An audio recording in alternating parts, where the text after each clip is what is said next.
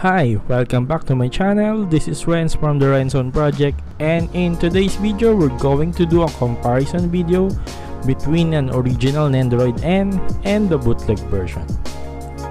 I got the bootleg from a scammer that I thought he is selling an original, but I'm also at fault since I didn't double check the box. Good thing is I managed to get an original N few weeks ago. So in order for you to not commit the same mistake that I did, watch this video and learn all the differences.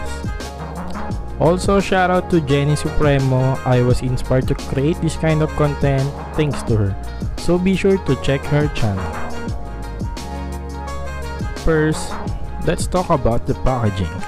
The one on the left is the original, while on the right is the bootleg. There are some missing details from the bootleg and the color seems different. Let's take a closer look on the legit Nendoroid. Up front, on the upper left corner, you can see there's a Pokemon Center logo, a Good Smile Company logo on the opposite side, some Japanese text and choking hazard warnings on both sides, the Nendoroid number and name, the Nendoroid series at the bottom with the details of sculptor and manufacturer, and of course Reshiram. Bootleg, you can only see an orange Pokemon logo. Notice that there's no Good Smile Company, but at the bottom you can see the Nendoroid series logo.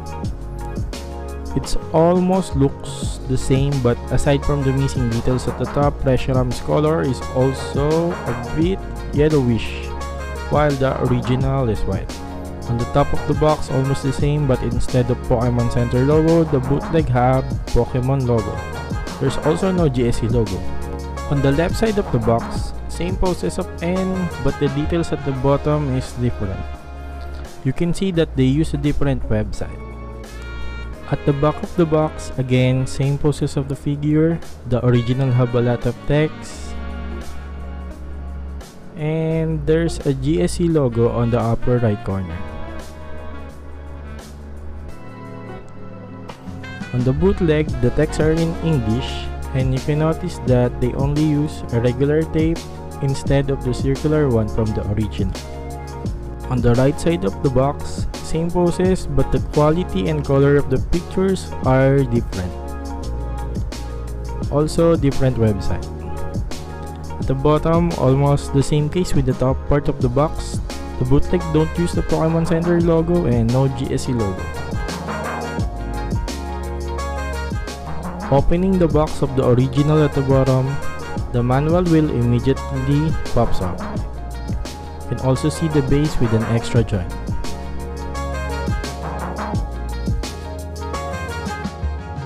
There's an extra silver cardboard background with the Nendoroid number.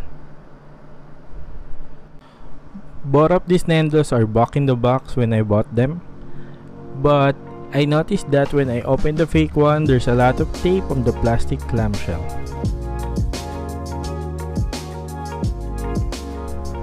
There's still a manual, but the texts are only written in English and it's not back to back. Apparently, the separate backboard of the fake Nendo have the same details with the original. It contains the Nendoroid number and the Nendoroid series with the same website. For the base and stand, the original have a white imprint text on the base, and the fake one is just a plain plastic. Now, let's take a closer look on the Nendoroid itself. The original one looks perfect and seamless. The paint applications are great and the details are perfect.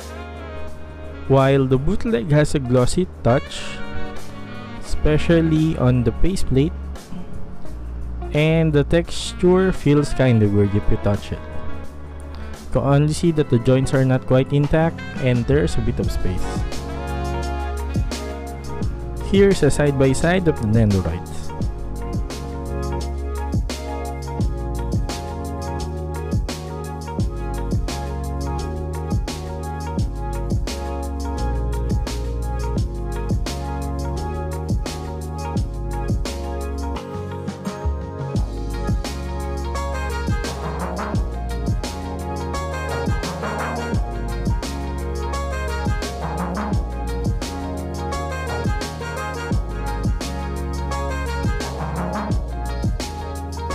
can also notice on the bootleg that the necklace is also not completely painted.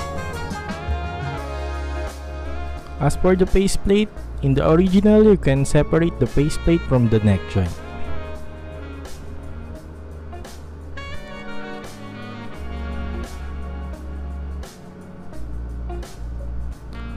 While the bootleg uses an old mold of Nendoroids where the neck joints is still a part of the faceplate.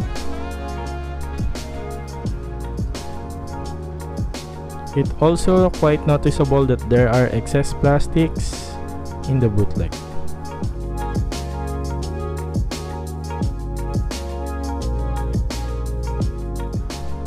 Eyes are also a bit different and the whole face is glossy. Also, the fake Nendoroid is very loose and some of the parts are not fit perfectly.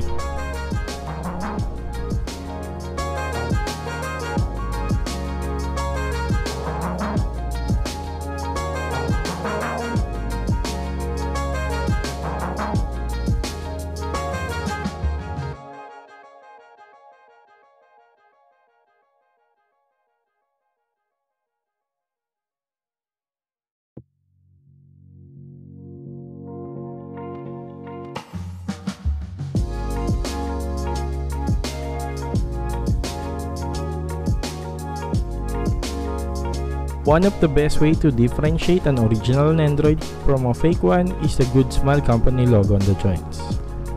Although the fake one have a Good Smile logo, it's still not perfect and there are some excess plastics.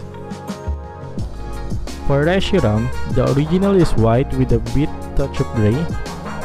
There's also a bit of line inscribed on the tail up to the half of his body. Grayish blue rings on his collar and tail. Same colors with the claws. It's also a Good Smile company on the joints on his wings.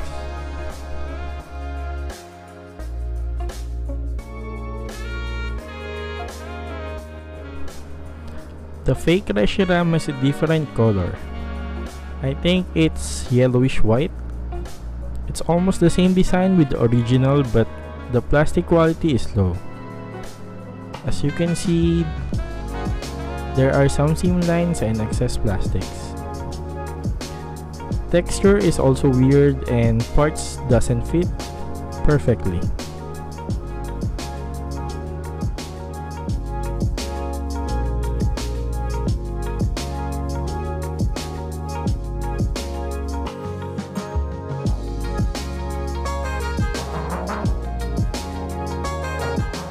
Here's a side-by-side comparison of the original Reshiram and the fake Reshiram. Since this is a hard to find Nendoroid, the price of the original is high. I managed to get it around 3,500 pesos or $69 to $70. Since I was scammed for the bootleg, I also pay for the price of the original. But if you check the market or online stores, you can buy a bootleg Nendoroid N for around 1,000 pesos or $20. Again, when buying things, always double check the items and the seller as well. I hope you learned something in this video, and if you have questions and suggestions, feel free to share your thoughts in the comment section below. Don't forget to like, share, and subscribe.